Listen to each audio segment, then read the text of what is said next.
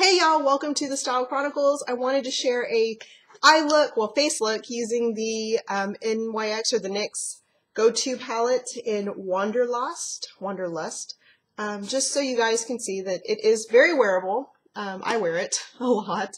Yeah, so thought I would share that with you guys, and then of course I will go into a ramble at the end because I always do. What is a video without me talking a lot? I get wordy. That's just kind of my thing. I don't know, I have a lot to say. No, I am very, very grateful for you guys that have chosen to make me a part of your lives and let me share my videos, whether they are makeup related or fashion related or anything like that. And that brings me to another thing, fashion.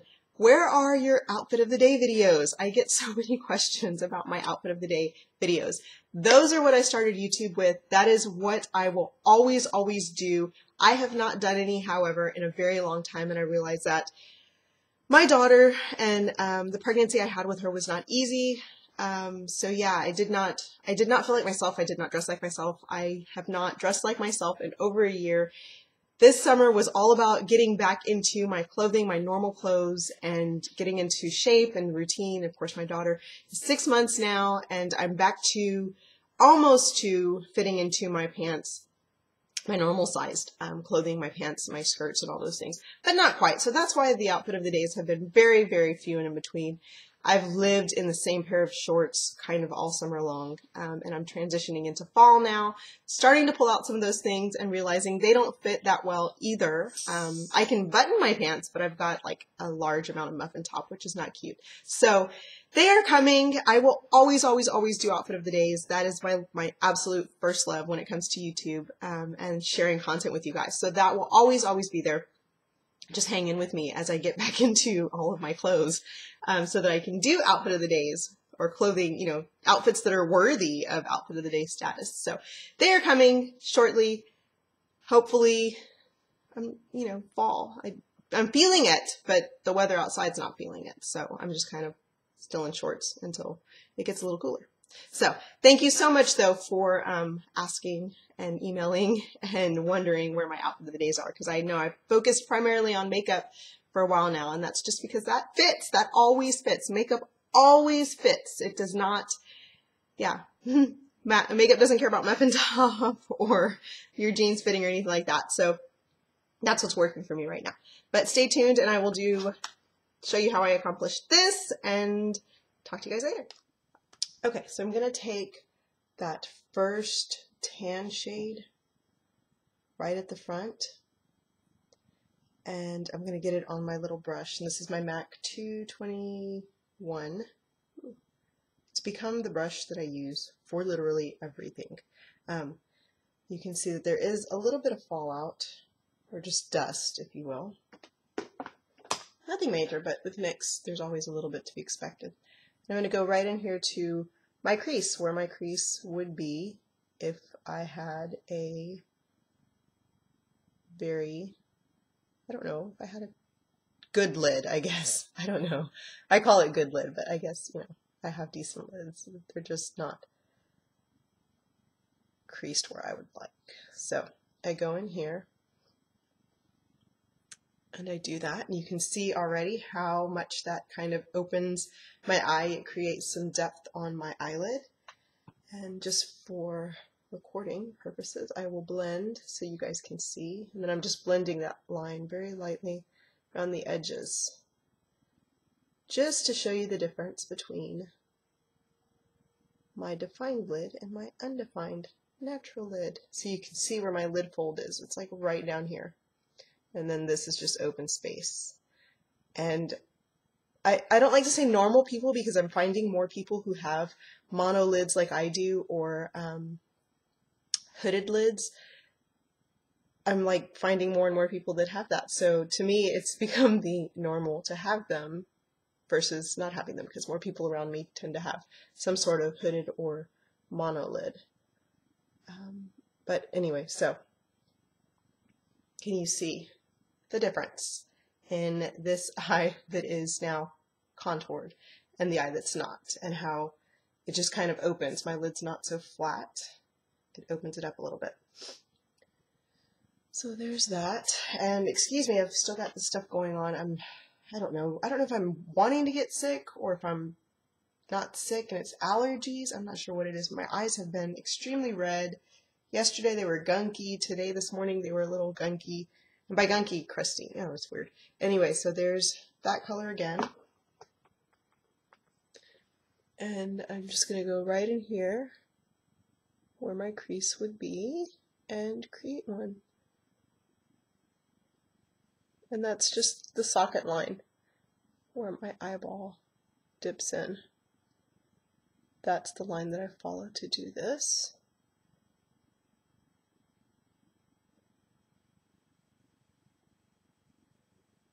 And then I just go back and forth.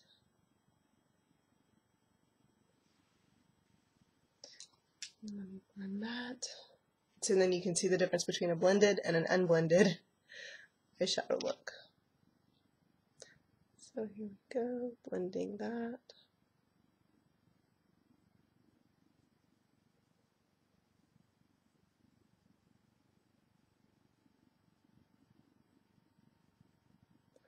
And sometimes I do just a little bit of blending, and sometimes I go in there and I really, really blend it out to diffuse that line a lot.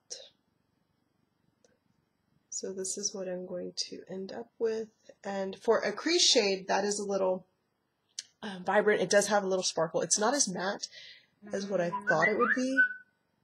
It's a little bit more shimmery, but it's pretty. And I mean, I could do that and wear some mascara and be happy. I'm just going to blend it up a little bit more.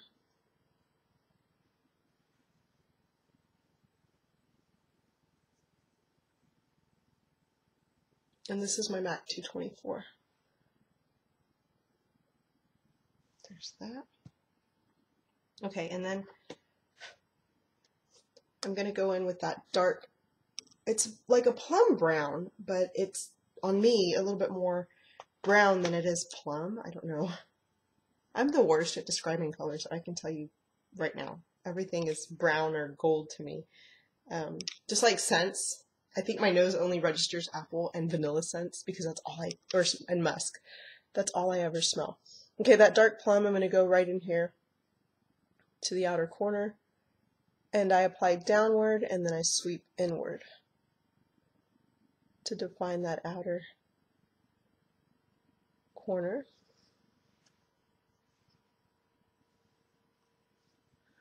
Do the same thing on the other side, downward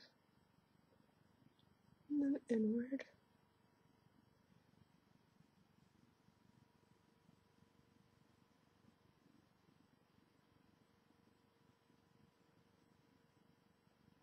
Just making sure that it's even.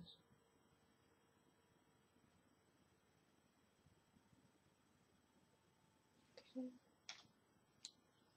And then that I will blend out the edge.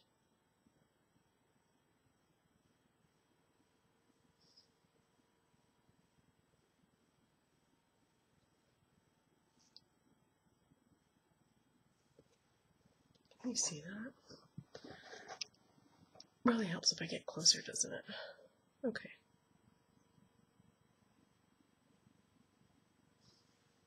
Okay. And then what I'm going to do is that kind of golden, it reminds me of woodwinked, but it's not woodwinked. It's a little bit different. That color is going to go into that outer crease as well, partially on the lid, so right in here.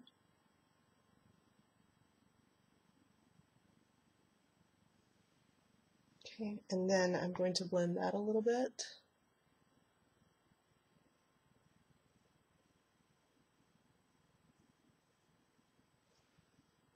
And then with my Elizabeth Mott brush, which is, it's kind of like a flat shader, but it's a little bit more densely packed than a flat shader. A flat shader would be completely flat. This has a little bit more bristle to it. With that one, I'm going to go into that beige right here. It's like a golden beige kind of shimmer. And on the brush, I'm going to pick up both sides of it. And then that's going to go right here in the inner corner area of my eye, right there. Same thing on the other side, and I am bringing it onto the lid. And I like to bring these shimmers down here. And like I said, onto the actual lid. And then to deepen out up the crease a little bit more, some more of that dark plum on the outer corner, very lightly. Not too much, just a little bit more.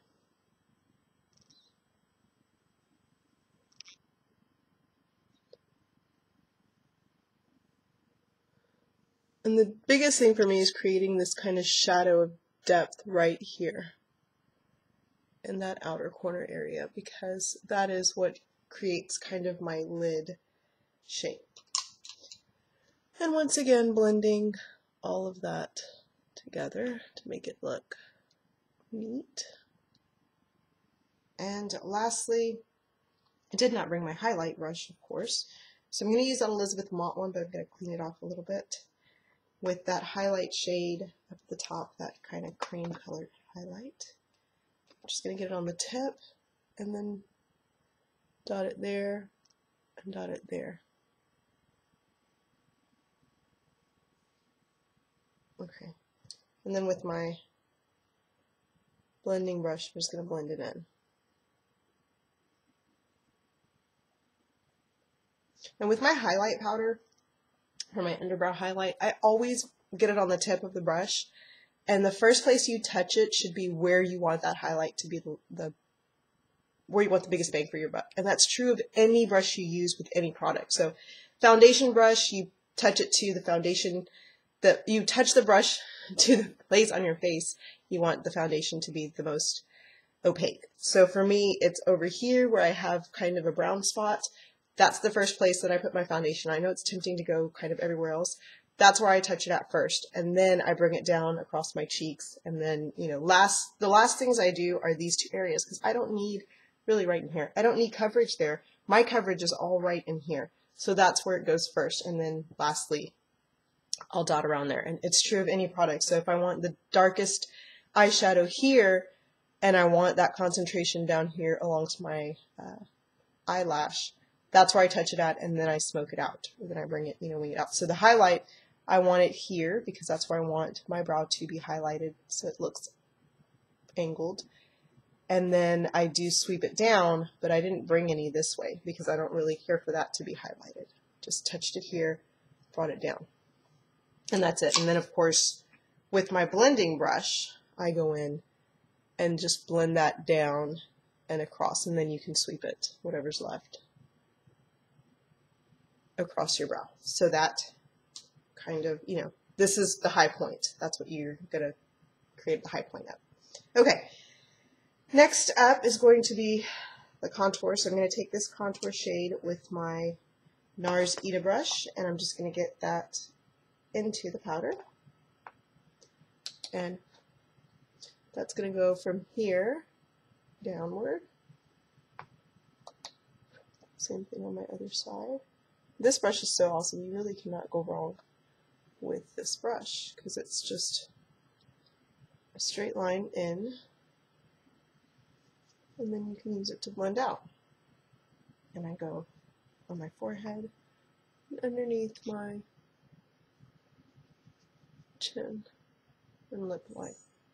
Okay, and then once you get it on, like I said, you can go in and just blend it out. When you blend out, make sure you're brushing upward into your cheek, not downward. You want this to remain light because that is where the definition is. Then I turn it sideways and I'll go into my hairline. Same thing on the other side. Make sure it's in your hair, because if you start it here, there's not going to be any up here. It looks weird. And blend up this way, not down. And then I turn it sideways and I go into my hair.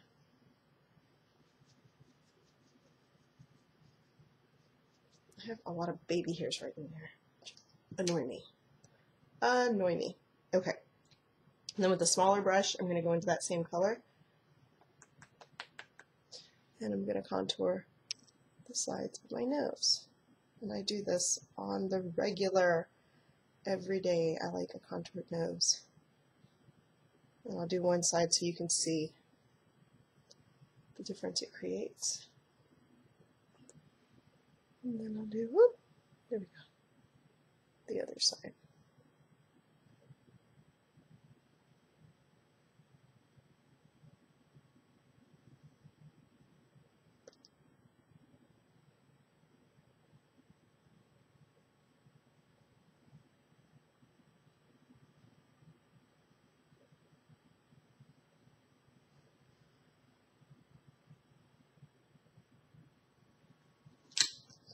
And then my Nars Ita Brush, I do blend that out a little bit.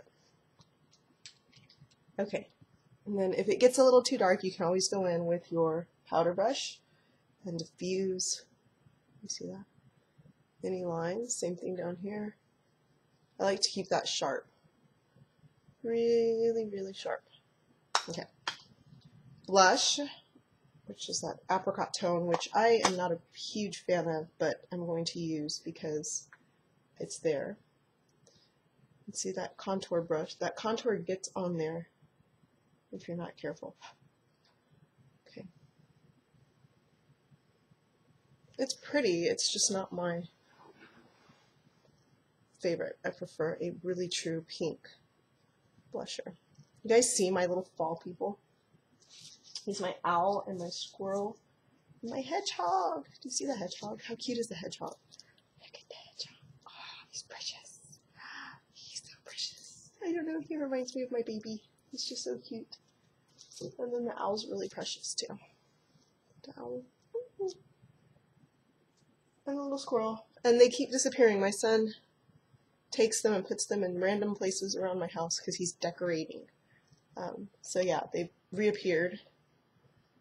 And yeah, I've got stuff going on behind me. This is a tapestry. It's a tapestry of the Last Supper that my husband and I got when we were in Italy, and we have yet to hang. It's just kind of floated around my dining room because we just have been so lazy so as not to hang it. I have a lot of things I need to hang. And because I don't know how to hang things, I depend on my husband to do it, and I'm always like, yeah, I don't feel like doing that right now, so he doesn't do it. So yeah, I've got stuff that needs to be hung. This is the Virgin Mary, a picture of the Virgin Mary, and then this is the Last Supper. It's a really pretty tapestry. I don't know, a Catholic thing, I guess. We have to have the Last Supper in our dining room. So yeah, there's the highlight shade that I'm going to use. And I'm going to go into that. And that's just going to go on my cheekbones. Like so. Down. Center of my nose, across my forehead. And then with the tip of my finger. Right there. And then along the sides of my lip. Okay, and then lastly, because I just like a pink blush, I have to use naturally a pink tone blush on my cheeks over that coral shade I just put. Just for a little bit more thickness. Then I'm going to set with some CoverGirl powder. I have to set my makeup because I'm oily. If you don't have to set your makeup, that's pretty darn cool. My white balance must be like totally off, or it's the black wall behind me that messes up the white balance. Okay, and also when I set with that powder, it kind of blends the contour, the blush, and the highlight that I just did. It kind of blends it, like fuses it all together because you're basically buffing it all into your skin. So I really like that for blending it and making it cohesive and pretty. There's that. I'm gonna run and go put some mascara on. Okay, so I applied my mascara and I'm back. I'm just gonna do some lipstick on my lips. This is the YSL Rouge Pour Couture in 09, which is like a berry rose shade. Try this. I think it's really pretty for the fall. And when I do my foundation, I always bring it onto my lips. So that's why they always look so covered, because I always roll it onto my lips just to give myself some coverage for when I apply my lipstick later on. So this is the Berry Rose shade. Really, really pretty. And this was sent to me by YSL and Influencer, so that's where I got that from. But the Wanderlust palette was purchased that I made on my own, that I absolutely love, in my HEB store. I showed you guys in a review that I did on it, but I wanted to show you that I do wear it, and it does look very, very pretty on. So there's the overall finished look. And for night, last night I wore it to a very unhappy event, to a funeral for one of my step cousins, which is really, really sad. But I wore the same kind of eyeshadow look. Of course, I had eyeliner on just to dress it up a little bit more. So I rimmed my lids in a liner, and then kind of, just to deepen it up. So yeah, that's really sad on the side. I try not to involve my sad stuff in my videos, but it just so happened that that's why I wore this too the last time. So yeah, to dress it up for nighttime, like I said, I did a little bit more eyeliner, and that was that. Though I will say hi to my cousin Bella, my baby cousin Bella, and all my baby cousins, because it's so crazy. I make these videos, and I know I get, you get views, but you don't really think about, oh, my cousin who's watching me, or my aunt who's watching me, or my dad's secretary who's watching me. You don't really, or my neighbor, you don't think about anybody else really. It's just, hey, I treat you guys like I know all of you, but I don't know all of you, but then I do know some of you. So it's crazy, because people will say, oh, you talked about this in a video, and, and I liked it, or I didn't like that at all. But then, my little cousin, she's always asking me if she can do a video with me. And one of these days we're going to get her over here so Eva and her can do a video together. They're the same age. So hi to my lovely little cousin Bella. It's her birthday this weekend, so happy birthday to her. And then for my other cousins that watch, I learned some news last night about one of them, and their acceptance into the colleges they wanted to get into. And so I'm really, really proud of them, because my baby cousins are doing wonderful things. And I have two sets of cousins. I have my immediate cousins that are my, aunts and uncles' kids. And then those cousins that were older than me have already had children. So they're my baby cousins. Those are my younger cousins. So they're like my cousin's children. What is that? Like cousins once removed or twice removed, something like that. It's crazy. So yeah, my baby cousins, I refer to them as. And the other one who is awaiting a letter into dental school, and I hope she's in my prayers, because I really do hope that she gets in, because I know that's what she and her family have planned for. But all my baby cousins in general, from the oldest down to the one that's still in high school right now, and then the set that kind of was born with my daughter, that are really young, are just doing amazing things. They're amazing, amazing kids. And I wish my cousins would write books so I could read them and just do whatever they did for my children, because their children are awesome. So great job, cousins, on your children. And just, yeah, thank you so much for watching and commenting and just being a part of my everyday. It's crazy when you go to funerals or you have to share, sad times. You realize how wonderful your family is, because they come together so genuinely. But you also realize how short life is and how much everybody really matters. So it's crazy. But thank you, because you guys really do matter to me, the ones that I interact with a lot, as well as my family and friends of friends. Crazy. My parents' friends have found me on YouTube, so it's nutty. Anyway, thank you so much for watching. I'll talk to you guys later. Bye-bye.